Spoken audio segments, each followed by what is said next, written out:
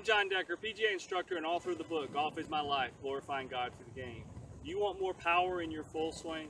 Well, if you want more power with your driver, you have to learn how to use your legs. I want you to visualize the pitcher. He lifts his leg and then he's able to drive off the mound. This is where the pitcher is gaining the power.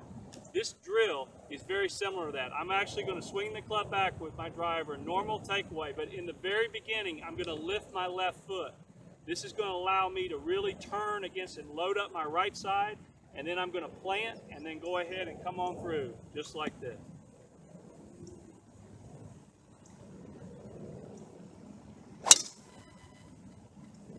Focus on this drill, and you're definitely going to gain power in your full swing.